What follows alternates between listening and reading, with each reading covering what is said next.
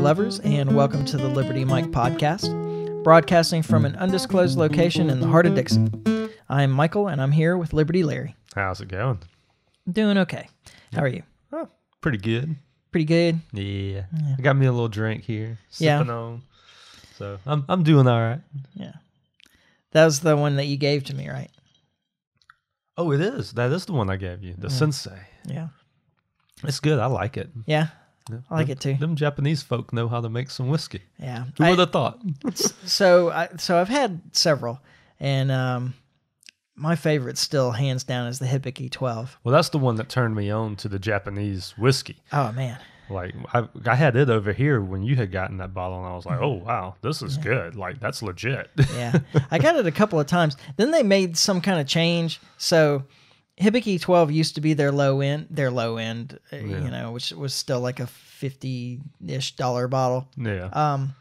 And of course, all this is handled through the state here, so now they don't have Hibiki anything available. But the Hibiki 12 used to be their low end, and then they added so they bumped that one up.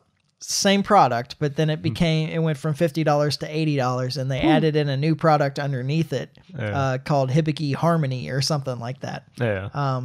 Which was an unaged. Well, I mean, it's aged, but they didn't tell you how aged it was blend. Yeah.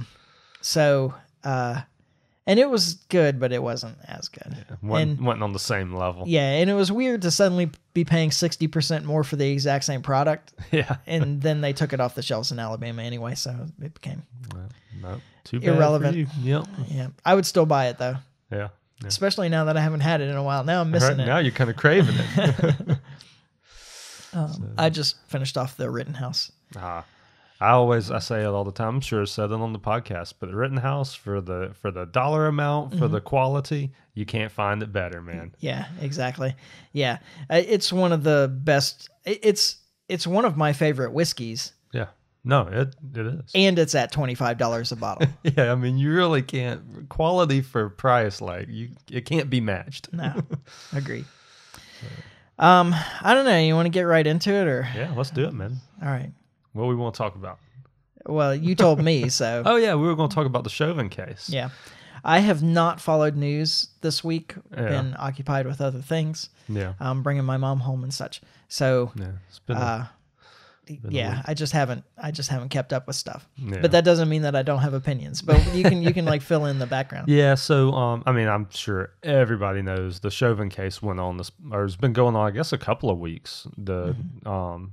So yeah, they came down with a guilty on all counts. I guess, what day was it? Was it Tuesday the verdict came out? Must have been Tuesday. So yeah, guilty on all counts, which surprised me. I didn't watch a lot of the trial. I watched the hour or so of the closing arguments from the defense. And I thought they made a fairly compelling case, depending on kind of where your views are.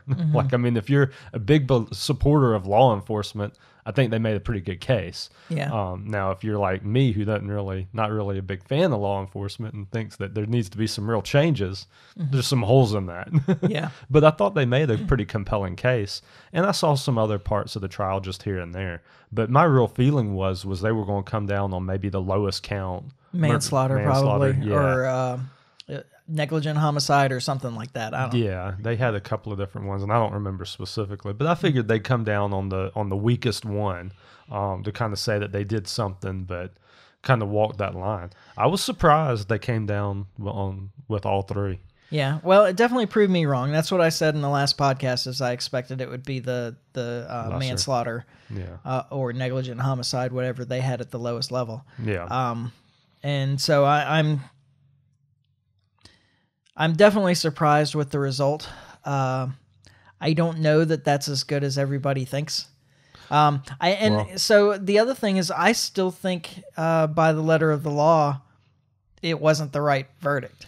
Not to say that I'm not pleased to see this guy go to jail for this, because I absolutely am. Because I do think he was wrong with what he did. Absolutely. I mean, I think leaving everything else aside, just looking morally, I think that he was absolutely wrong for what he done. Yeah. But as just like you're saying, when you look at what and that's why I say there was, if you believe in like law enforcement, like I say believe in law enforcement, but really a big supporter of law enforcement, I think the defense made a very compelling case because basically they came out and was like, look, regardless of what you think, he did what his training told him to do. Yeah. And they went through line by line through the video. That's the reason, like I said, I didn't even watch it all, but it was, I probably watched an hour of it, and they probably went on 2 hours, the defense, or in the closing arguments.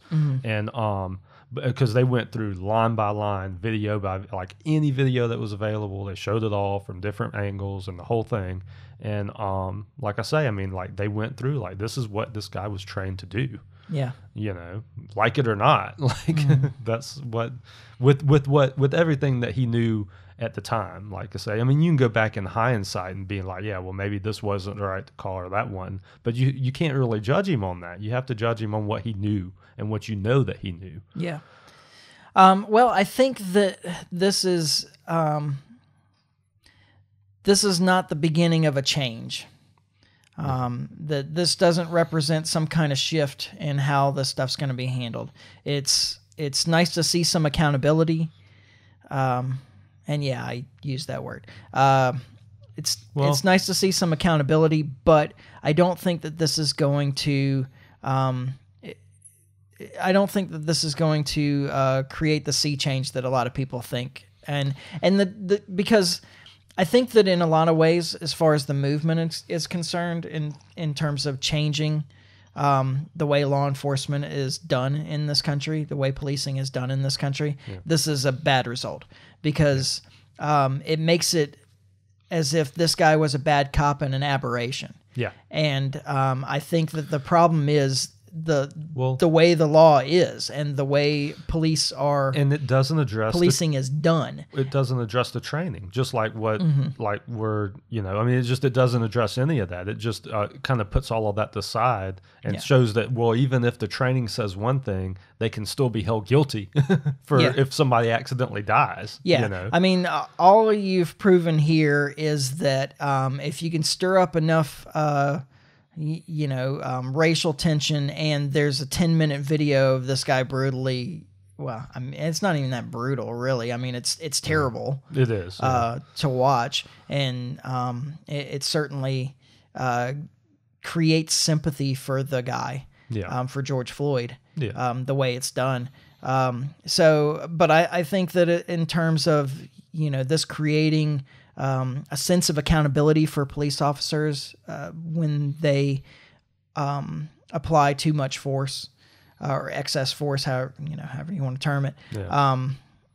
I don't think that this is going to make any change at all. I think as long as there's not a 10-minute video that elicits sympathy for the victim, that policing will just kind of go about as usual. I think as much as anything, it's probably going to create more conflict or more confrontation as people try and video police in action. Yeah. And while there's nothing illegal about that, they certainly treat it like it is. Yeah, they don't ever see it that way. Yeah. And of course, we've talked on, or this might have been something that I addressed when I was doing one of the podcasts on my own, but there was a security bill in France that made it illegal for people to post videos on social media of cops. Yeah, I remember where you could identify them. Yeah, I do remember. And they were saying, well, it creates a dangerous situation for cops. I'm like, not if they're acting right. Yeah, yeah. Well, and the larger thing too that would fix a lot of this problem is. And we talked about it when all of this started with the George Floyd stuff, is the real way to fix a lot of these problems with law enforcement is to have them enforcing less laws. Yeah. The problem is with the state. Yeah, yeah. The problem is with the government. Like, it's not necessarily even with the police. And I don't understand why more police departments and stuff don't get behind this. Like, they're all like, oh, we can't decriminalize drugs or anything because, like, it'll be dangerous. But it'll be more safer for the police, though. It's not just going to be more safer for us citizens. Yeah. It'll be more safer for you, too. You won't have to do all of this revenue grabbing that you're doing now, which is basically all they're doing. Yeah. I I think that another problem with this is that the racial bit has been the focus. Yeah. So not only is this an aberration and a bad cop, but he's a bad racist cop. Yeah. And an aberration. Well, and the problem here is not racism. The problem is state. Oh, the problem absolutely. is policing, not racism. Not to say that racism doesn't exist in this country, but that's not the problem that we saw here. No. Is not racism. Well, and that's the only if George Floyd had been white, you never would have heard of this case. Yeah. Like, I mean, that's just what it is, you know. And that's a problem. Like, anytime somebody dies at the hand of law enforcement, it should be a big deal, regardless of who they are. Yeah. Well, and if the cop that had been sitting on his neck had been black, it wouldn't have been. It wouldn't have been absolutely either. So there are a lot more white people, unarmed white men killed by cops than there are unarmed black men killed by cops. Now, granted, the by percentage of the population, black people are more affected, but what you have to start asking yourself somewhere along the way is a law that affects one race more than another a racist law? Yeah. Or is it just, it's just a problem with the result? But the law is still the problem, regardless. It affects either way. It affects everybody. Just because it's affecting one group more than another, that's not the problem with the law. The problem is the law, the base law to begin with. And that's,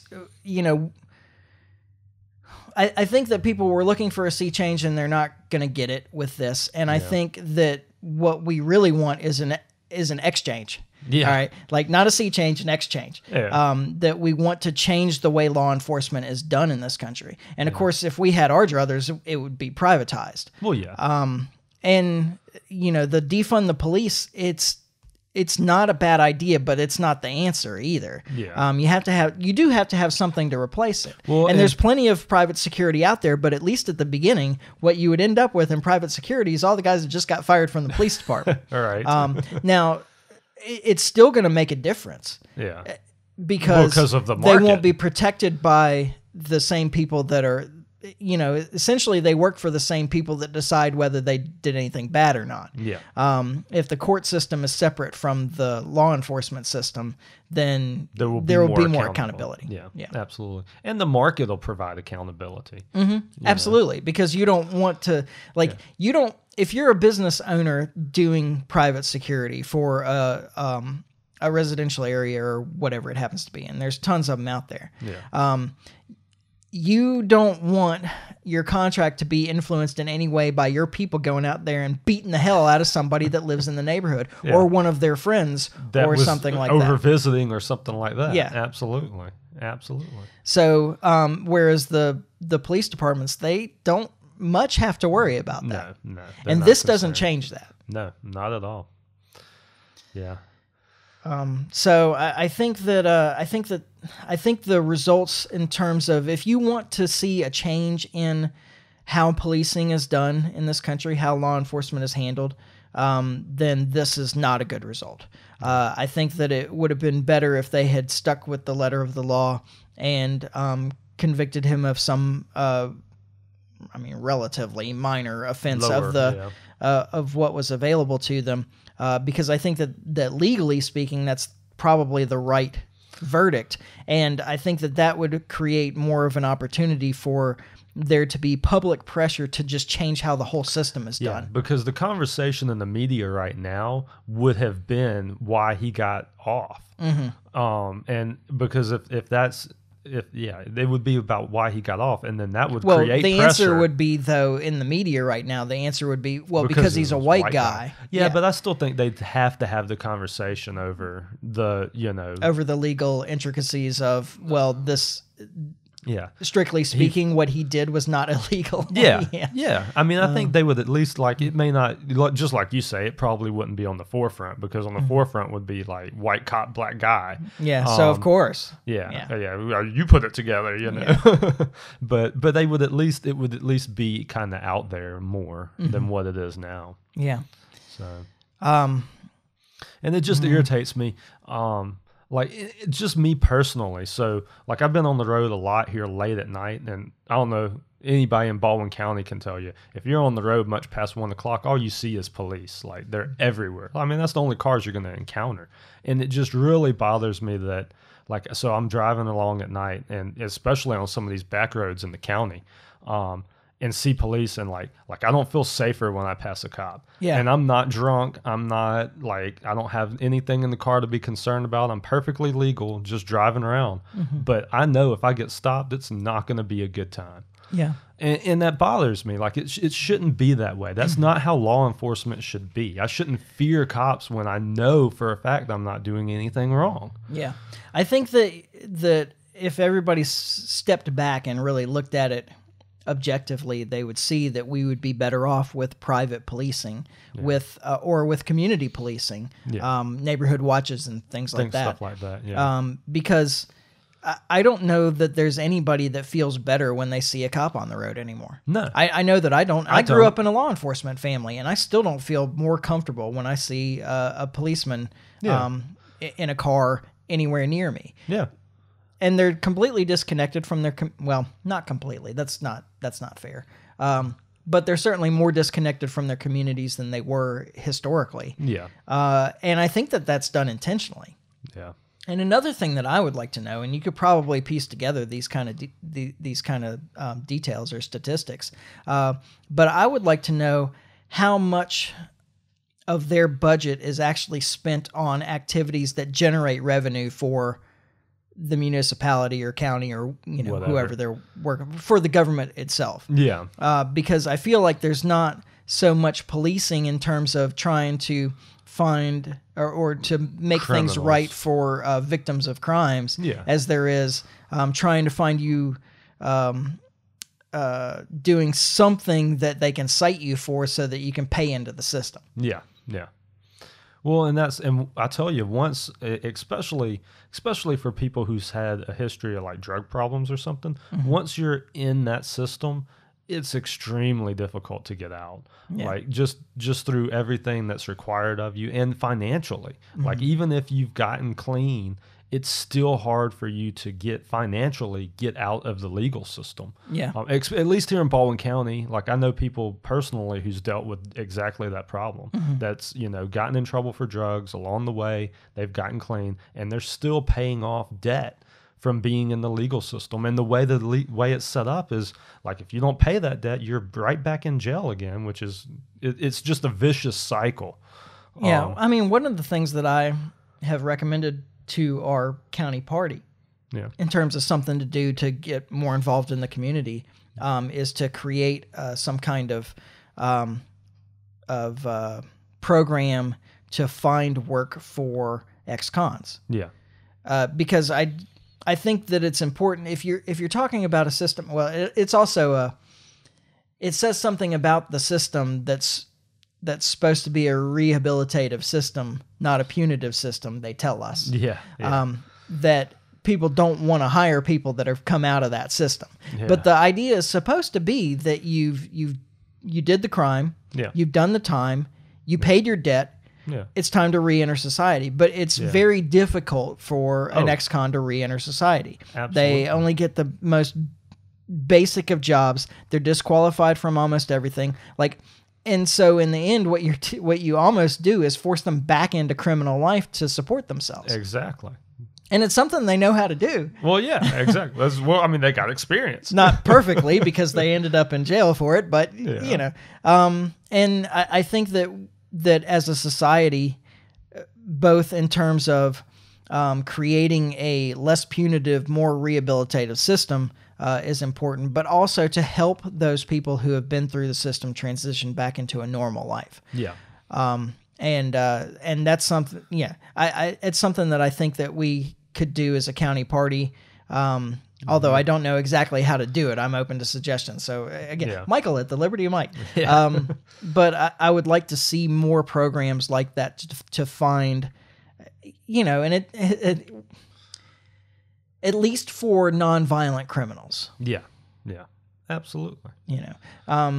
And I'm not saying put them in people's homes and things like that, but there are plenty of skilled and unskilled labor jobs that could be taken by these people. Well, and that's another whole other topic, but the labor market in this county, at least, is crazy right now. Like, people can't find help, like, doing anything. I mean, it's well, that's because people can get paid more for sitting at home than doing a low-skill job.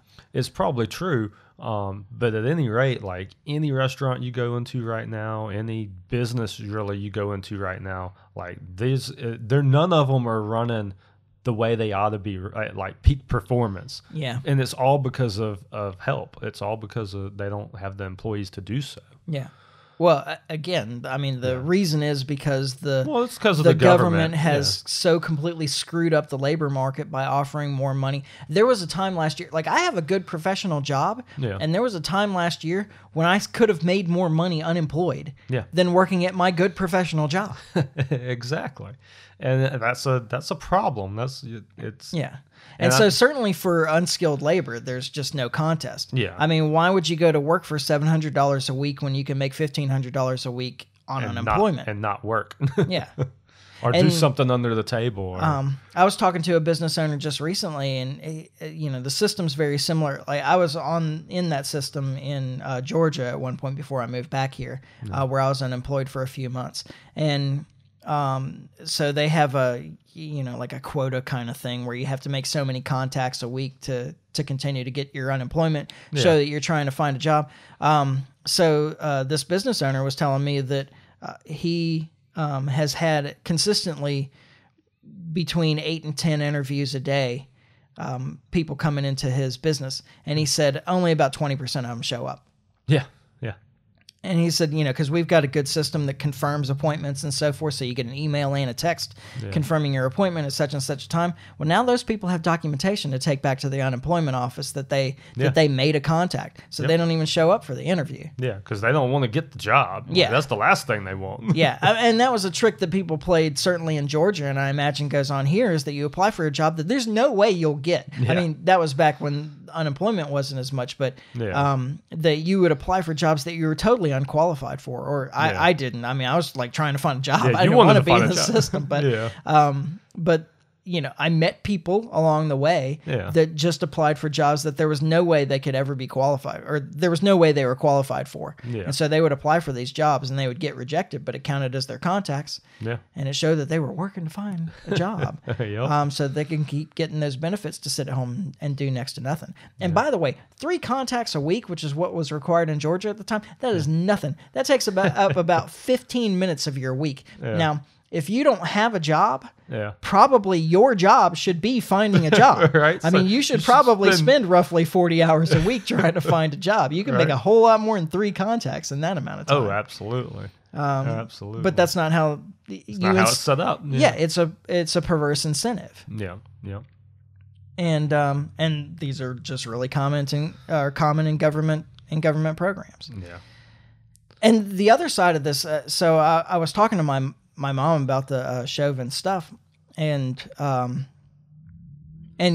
we have said here that it's not a racial issue; it's a policing issue, it's a state issue, it's a problem with government, it's not a problem with racism. Yeah. And we were talking about how the media has really the media and government officials have really pressed the race question in this, the racial tensions, and ratcheted them up as much as they could. Yeah. And she was asking me, like, why would you foment division like this? Yeah. And I said, well, there's a bunch of reasons for it. Certainly for the press, for the press, there's 2 things. One, they're a mouthpiece for the government anyway. Yeah. And second, or at least mainstream media. And second, like, it drives views. Yeah. That's the big thing. It drives ratings, it drives views. And as much as people say they don't want to hear that stuff, they tune in. Yeah, people watch Jerry Springer for a reason. Exactly. Like, it was the best rated daytime TV show for a while, wasn't it? Oh, it was. Yeah, there was a time. And that, by the way, that show's I didn't realize that show's still on. Like, I watched that. Is it like syndicated? Is it reruns, or is it like new stuff? I gather that's still new ones, but I didn't watch it, so I don't actually know. But I mean, I remember when that show was on in high school. Yeah. Like, I think the reason the ratings were so high is because everybody in high school was watching it when they were in class class with no teacher or something. with Candy, former prostitute. Maybe. I was trying to. I couldn't remember the name of the book, but there's a Chuck Palahniuk book. Who's the guy that wrote Fight Club? That's what he's best known for. Yeah. But one of his books, the narrator watches a whole bunch of late night TV, which is reruns of daytime television like that. Yeah. And so she starts talking about people the way they're listed on these kind of programs. Yeah. And so it's, first name and then some description of them that she uses as a last name. Yeah. So it's, Candy, former prostitute. And that's her name. And, Candy, former prostitute. And so, but it comes up over and over again in the book. There was a while after I read this book that I started doing this with people, that I saw, like, making up little taglines for them. Yeah. But that's how she refers to people throughout the book is, with these little kinds of things like that. That's cool. And I think about that every time I think about Jerry Springer or anything like that. Yeah. But yeah, so it drives ratings, and for people in power, it's a divide and conquer strategy. Yeah, and it may or may not be like actually formed in their head that way, but that's what it is either way. Well, I think it is. I mean, I think that it's absolutely it's a conscious decision. Yeah. And I think it has, and Dave Smith's talked a lot about this on his podcast recently, off and on, but I think he makes a good point that, all of this really started shortly after the 1% protest, the Occupy Wall Street. Like, I think there was a realization amongst a lot of powerful groups that this could be bad. Like we may have squashed it this time, but we can't let this keep happening and happen again. Yeah. And I think that the media kind of took that and was like, all right, well, we'll just start dividing people up, because once you divide them up, it's a lot easier. Because like Occupy Wall Street was a pretty not divided up. I mean, that was pretty well everybody. I mean, and they may have not had the most intelligent arguments, some of those people, but they were all kind of unified under one idea, Yeah. Oh, gosh, there's the funds trader guy that I used to listen to a lot. And I can't think of his name now, that went down there with the sign that says, I am the 1%, you know, come ask me questions, and defended the position well. He's a good libertarian, actually, for the most part, which is why he was able to divert everything towards, the governmental systems, the state. The government is the problem here. Gosh, why can't I think of his name? I don't know who you're talking about. So kind of wish I did, though. Maybe you'll have to remember later. Yeah. So I listened to his podcast for a while. I ran into just like a point where there were other podcasts that were more important to me. Yeah. To listen to. Schiff is his last name. I know who you're talking about. Dang it. It's not. I know his dad is Irwin, and he ended up dying in prison for not paying his taxes. I know exactly who I didn't realize he went down there. I know who you're talking about. Pete Schiff. Peter Schiff, yeah. So yeah, that was the guy. Okay. I didn't know he went down there. I may have to look some of that up. That might be fun. Yeah, the YouTube videos out there, I mean, he had the whole thing recorded while he was answering all these people's questions, and there were people that came in like really angry with him, and he just very calmly explained the problems with the system that created that. It was really interesting, actually. Like, he did a good job of defending his position. Now, there were plenty of people out there that didn't care what he had to say either. They just kept pressing. There were plenty of people out there that just didn't understand what was going on and in general, but you're going to find that anytime you have a large group of people. Yeah. But the point is that, why do you foment division? It's because if we're all down here thinking that it's black versus white, man versus woman, rich versus poor, professional versus working class, whatever all these divisions are, then we spend all this time fighting amongst each other and never looking up at where the real problem is. Exactly. And, the real problem is the political elite, the people that are actually running this, the rulers. Yeah, the people that are running the government. The government's the problem, and the people who are running it are a big part of that problem. They're feeding into it, and they're doing what they can. I mean, it's pretty to natural. Exploit the system. Yeah, and to maintain their own power. And maintain power, which is the only reason most of these people run for those offices anyway. I don't know that that's true. I think that becomes the truth. Yeah. But I think that I think that there's a lot of people that enter the system thinking that they're going to make a difference and that they're going to do something positive, but it doesn't take them long. I mean, take AOC as an example. Yeah. Sandy got in there seeming like she was going to be. Now she had backing from big groups and so forth, but it certainly seemed like she probably got into it because she thought she was going to make a difference. Yeah. And really affect people's lives, but she has fallen in line. Yeah. Yeah. Absolutely. And she's getting some criticism for it now too, which is also nice to see. But I mean, I don't have a whole lot of sympathy for her because anybody who is still a socialist just doesn't know anything about history. Right. But this time is going to be different. I do think that she got involved in government because she wanted to help people wanted to improve people's lives. Well, but now she's been there and she's gotten this big. I mean, she went from being a bartender or whatever to being a congressperson. She went from probably making $40,000 to $60,000 a year to like $160,000 a year, and she probably doesn't want to lose that. So she's going to do what she has to do to keep that job. Oh, absolutely. And keeping that job right now for her means falling in line with Nancy Pelosi. Yeah.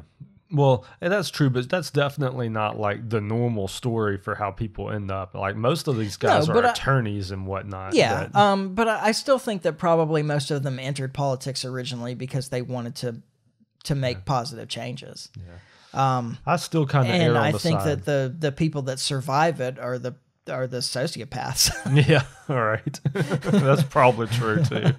And I just don't think it takes long of being in the system to really become a part of the system instead of trying to change the system. Well, and to have that power. The status quo benefits you. Yeah, well, to have that power as a congressman or something like that. I mean, because they address you a certain way, like once you're in Congress and whatnot, and people like take to that. Like it doesn't take long to be treated that way, to think that you're just above everybody. Yeah, that stuff kind of irritates me. The titles and all that. Oh yeah. This is a new form of aristocracy, which is really this country was founded with the intention of kind of eliminating not having that. Yeah. But that's what we've got. So it's Congressman Byrne. Yeah.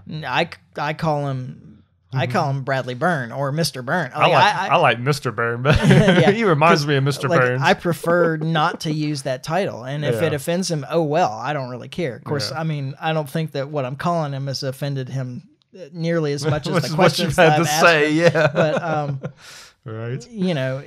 It's I think that the main and I do have some respect for decorum. I mean, I think that there is a reason for formality because it kind of keeps things under control, and I don't want. If you even though you're an anarchist, you don't want chaos. Yeah, well, no, that's not what anarchy is about. It's not about chaos. It's about not having rulers. Exactly.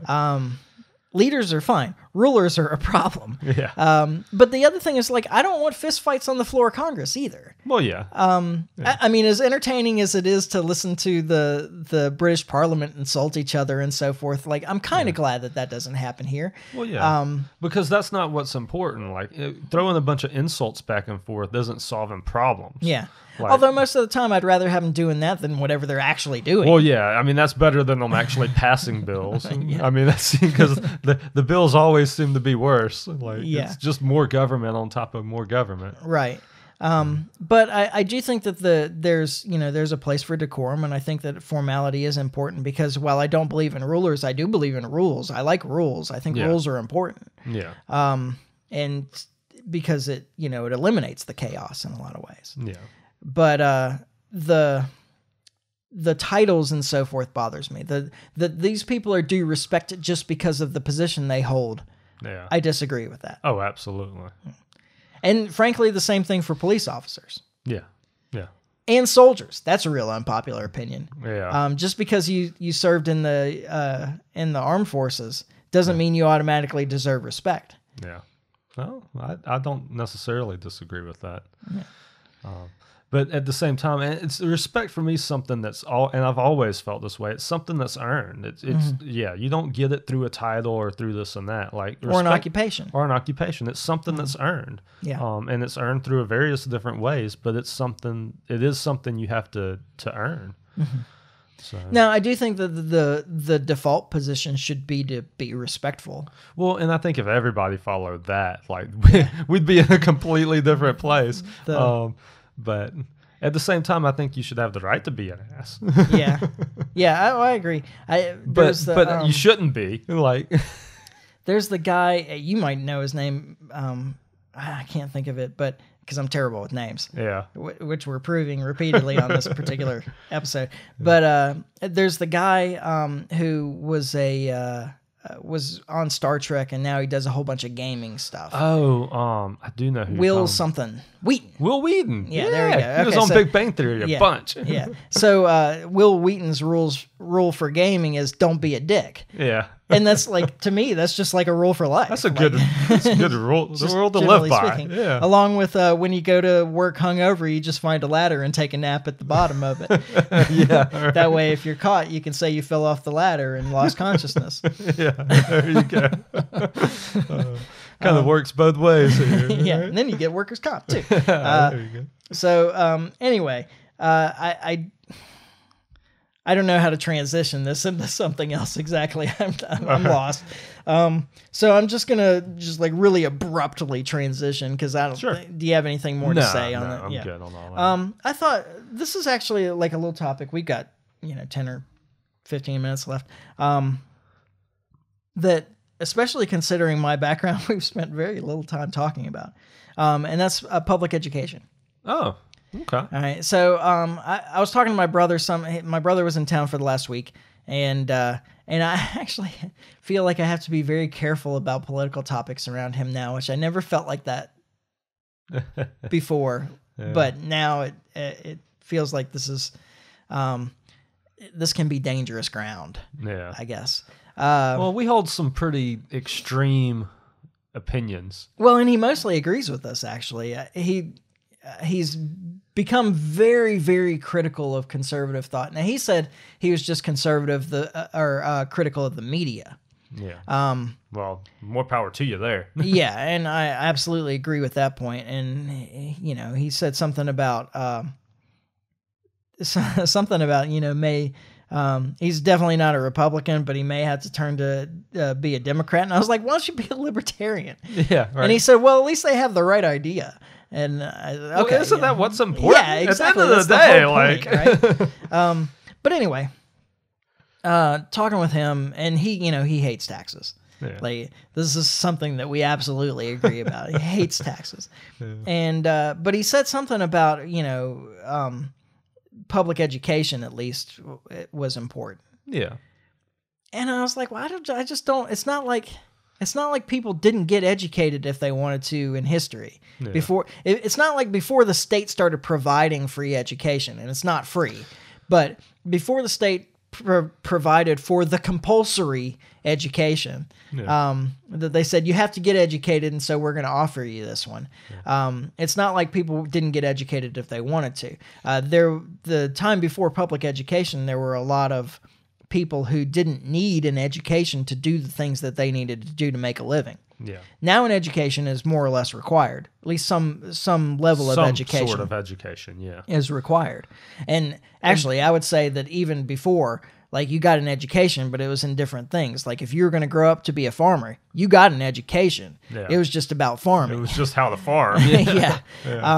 And then it's not like only the rich were educated, because churches provided education, communities provided education. These are things that were handled by people before the government was handling them. Yeah, and it goes back to something that's a real common theme, too, that once the government starts providing a service, it becomes like you wouldn't have that service if the government didn't provide it. And education is just one example, but there's plenty of, the government hasn't always done these things, and these things would exist without the government. I mean, roads is a good example. Yeah. It's not like there were no roads before government. Yeah. I mean, the government didn't invent roads. Exactly. Like they existed before government. Or schools. Or schools fall into the same category. Yeah. So that's just something important for people to remember. Just because government doesn't provide it doesn't mean it won't exist. Yeah. So, if it's seen as needed, people will provide it. Exactly. And if you think that everything's going to cost money, it doesn't. Yeah. Like, churches, I mean, it did cost money, but people tithe and people donate to the church. People willingly gave their money for these things. Well, and they will do it right more. now. We spend an obscene amount on public education per student, and it's horrible. I don't remember all of these numbers now, but when I was running for office, I brought them up all the time. That that on average, the county was spending more per student on public education than it cost to go to private schools. Yeah. And they're not getting the education that they would get in the private school. Yeah, and they were getting better educations in private schools. So the education was better and it cost less. The thing is that, and we'll just take me as an example, I don't have any kids in school. No. I'm still paying for it. Yeah. Well, and something people have to remember. I'm paying to educate your kids badly. Right? Well, the thing people has to remember too is if you take taxes out of the equation, people will be more willing to give to organizations and whatnot, because when you're paying your taxes, you're like, well, that's what my taxes are going to. Yeah, it becomes a cop-out answer. It becomes a cop. Yeah, well, but it becomes a cop-out frame of mind too. Like, I mean, people really believe that. Like, that's where my taxes are going. Yeah, but that's when your what taxes are for. Yeah, but when your taxes aren't providing that, you'll have all this extra money, and you'll be more willing to. Well, somebody does have to take care of these people, and every person may not be that way, but plenty will be. Yeah. And you worry about, so there's a few things that come up in when I start having this discussion, or when I've had this discussion in the past, repeatedly. And one of them is, well, what about the parents that aren't willing to spend money or send their kids to get an education? Yeah. So, well, first of all, most parents, the vast majority of parents, will do whatever they think is best for their kids. Yeah. And they will do whatever they can to give their kids a leg up. Yeah. And if that's education, then that's education. Yeah. But the other thing is, and we can call back to that court case in the EU about where they said that in the end, what's best for the child is the most important thing, and that was about vaccines. But when you think of it in terms of education, you say, okay, so a family decided. And I'll come back to the odd cases too. But if a family decides that education isn't important for their kids, who are you to tell those parents that what they're doing for their kids is the wrong thing to do? Yeah, it is. It's not your place to tell them how they need to live their lives or raise their kids. Yeah. Like, that's the whole point of this country in the end, is so that we could all choose our own ways to live as long as we don't hurt anybody else. Yeah. And deciding not to educate your kids, you can make a case potentially that hurts the kids, but that's not your place to decide. That's the parents' place to decide. They get to decide how they raise their family, not you.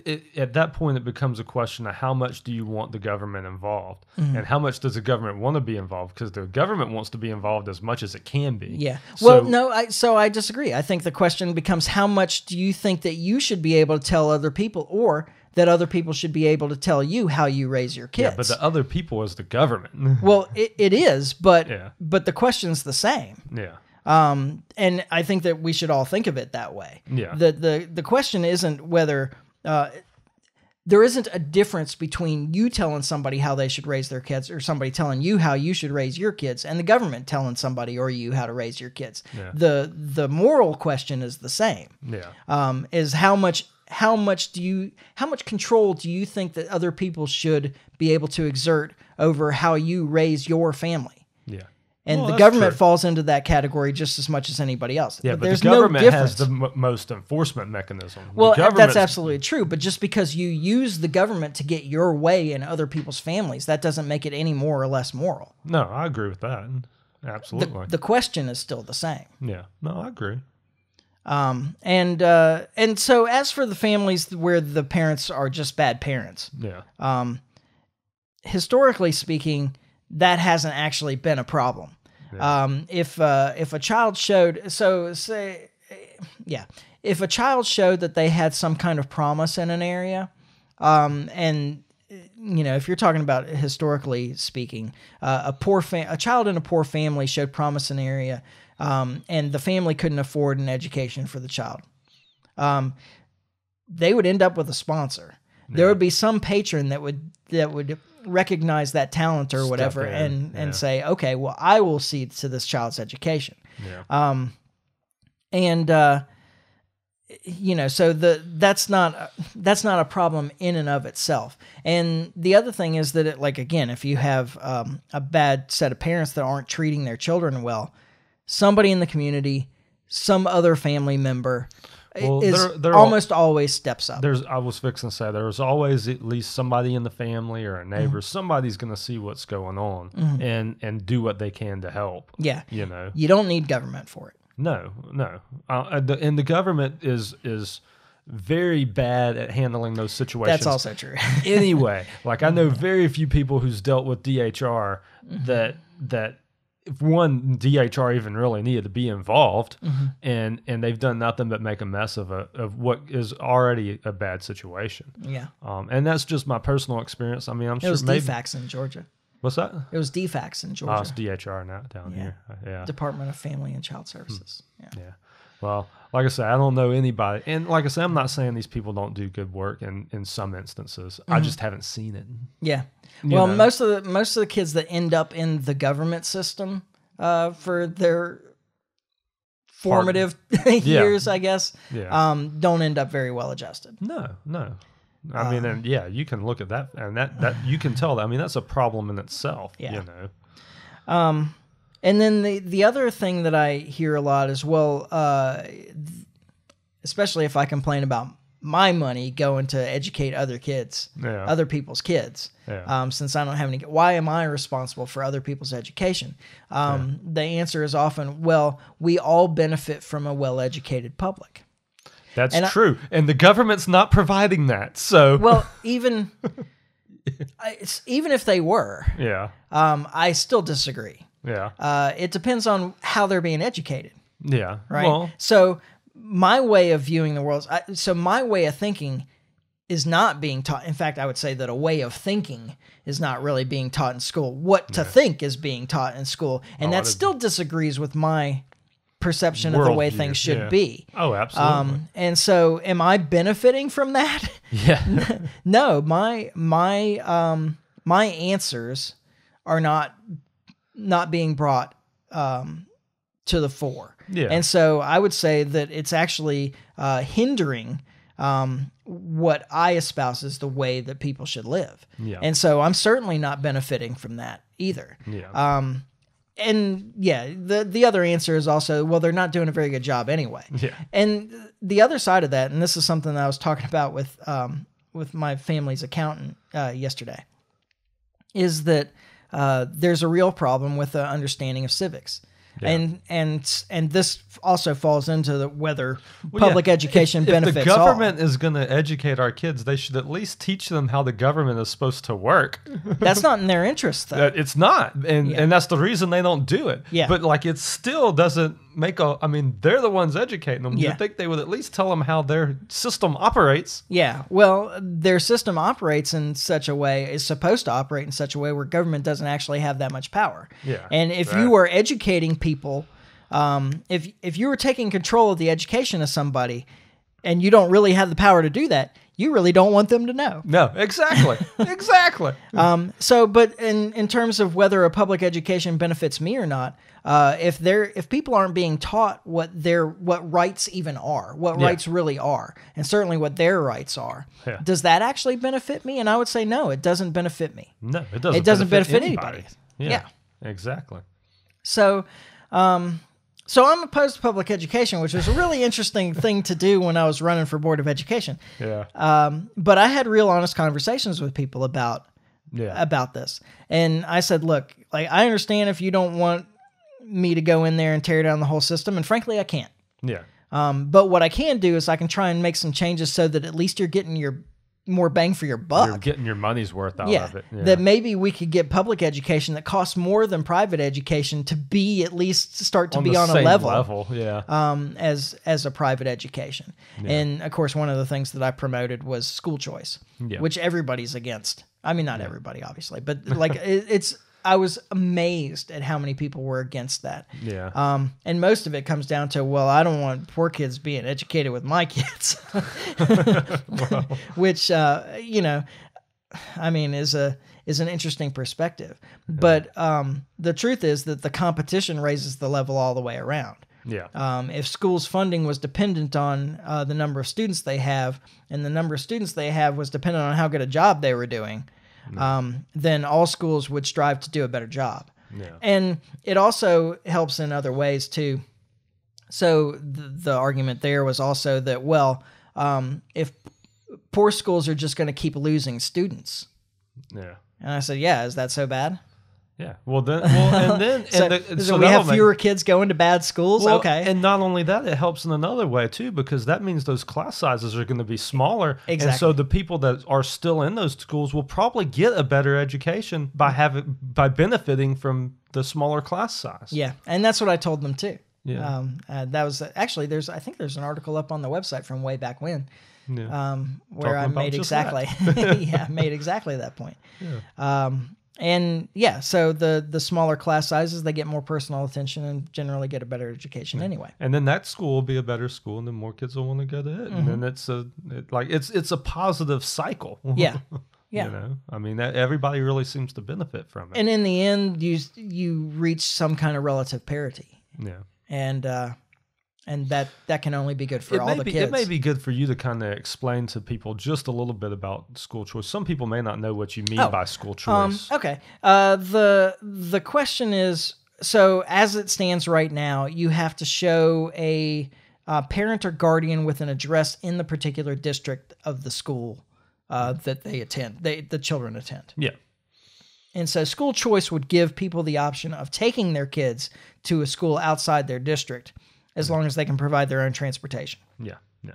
So we're not talking about running a school bus to your kid in Robertsdale to Bay Minette or something like that. Yeah. I mean, the buses will still run to the local school or whatever. Right. But under this system, if you wanted to send your kid to another school in the county, you'd have to take them there. Yeah. If you're dissatisfied with the school that that's in your district, and you wanted to take your kids to a school that you perceived as being a better school in another district, as long as you can take them there and pick them up, you can. Yeah, yeah.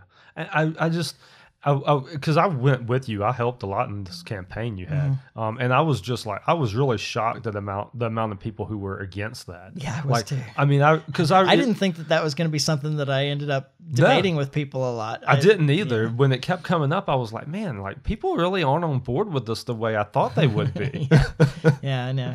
I also got arguments about, kids going to different schools because of the sports system. Yeah, well, and that would be a factor. I mean, you would have plenty of that, but but I still think the same thing. Like, I think that it would still be positive for everybody involved. I mean, if your kid's good enough at a sport that he can go to the best school for that sport, then he'll get on the team. But if your kid ain't that good and he's trying to go play at Daphne for football, like he may not make that team. Yeah, Yeah.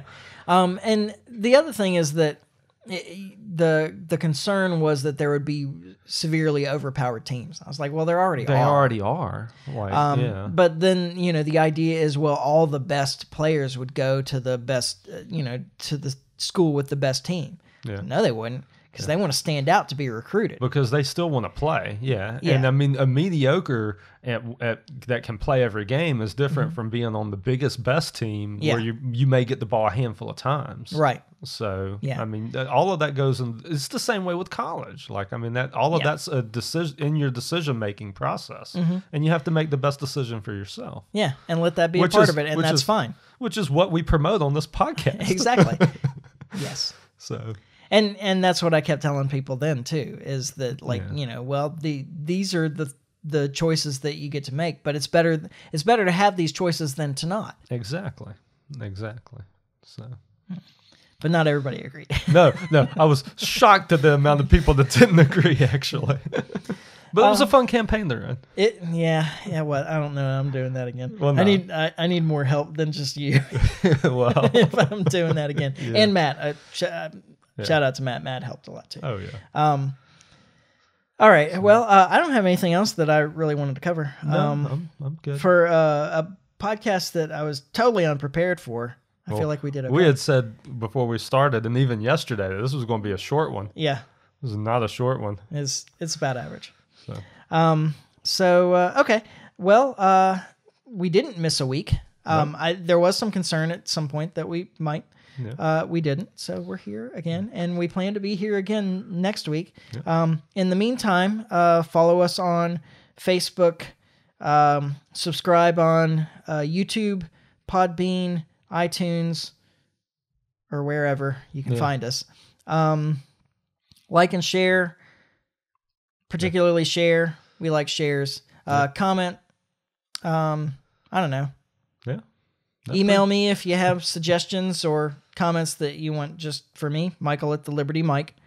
Although somehow that email got onto some list and I've been getting a bunch of junk. Uh-oh. I don't know if I should blame one of our listeners or not. Somebody's like, we're going to spam this guy. Yeah. It's probably somebody in my family actually that had the address saved and got hacked or something. But anyway, don't give my email address out to, marketing companies, please. Yeah. Give him Gary's address, which is Larry at the Liberty Mike, because he never checks it in. Yeah, that thing's so full of junk probably anyway. Yeah, might be. I don't check it either. So here we go. Yeah. And we'll be back in a week when we finally get this right. In the meantime, try to stay free. Life's short, live free. Ciao. Later.